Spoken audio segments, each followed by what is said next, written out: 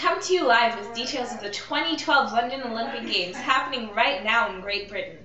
To kick off the Games, there were a total of 8,000 torchbearers along the route around the globe. The seating this year ranges from 20 to 2,012 pounds, and most of the income is collected from tourists.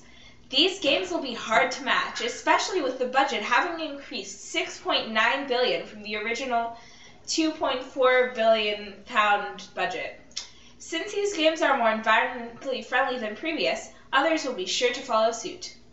This year, 25% of all building materials had been recycled, and for the occasion the government ordered the cleaning of the nearby environment, decreasing pollution greatly. Now over to Jolcy on the scene in London. Thanks, Tom. Well, news lovers, it would seem that things are looking out for Britain as well as Western Europe. They should be celebrating the good news of rising economies and more integrated societies back home, and even those without homes are starting to receive jobs. Hello, what's your name? I'm Carlos. Good to meet you, Carlos. Where are you from? I'm from Spain, ma'am. And how are you liking London? I really like it here. Everyone seems so happy and the streets are so festive. Great. What is your favorite thing about the game? I think what I like best is that everyone is so connected and people aren't jeering at each other. They're just having a good time. And how have the games affected your community? The government has been establishing huge recreational centers where people can come and enjoy themselves. And how do you think everyone back home is reacting to this? Oh, I'm sure they love it. It's something they've always wanted, and as soon as I get back home, I intend to use the new facilities. Wonderful. And who are you rooting for? Dude, Spain for sure. Go for the gold! Well, I'm sure they will do great. Well, that's all the time we have for the interview. Thank you for your comments. You're welcome. Thank you for having me.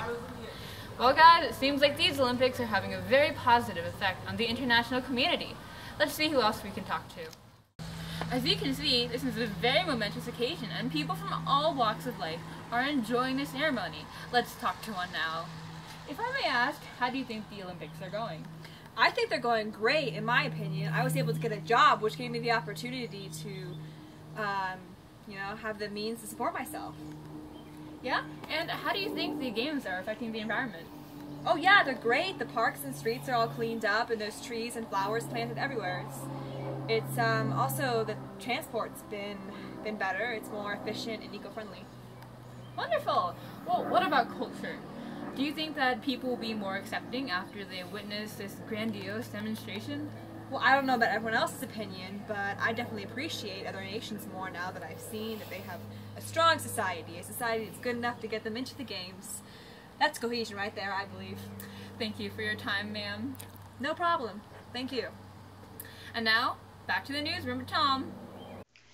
Thanks, Jolcy. That's right. The Olympics decreased unemployment by 1.2%, and the Games acted as political and cultural unification device. These games are inspiring other countries to build local sporting facilities in which people can train and show off their skills. The Olympics are causing cultural diversity to be encouraged in the UK, and culture and art has been spreading out of Britain and all of Western Europe as well.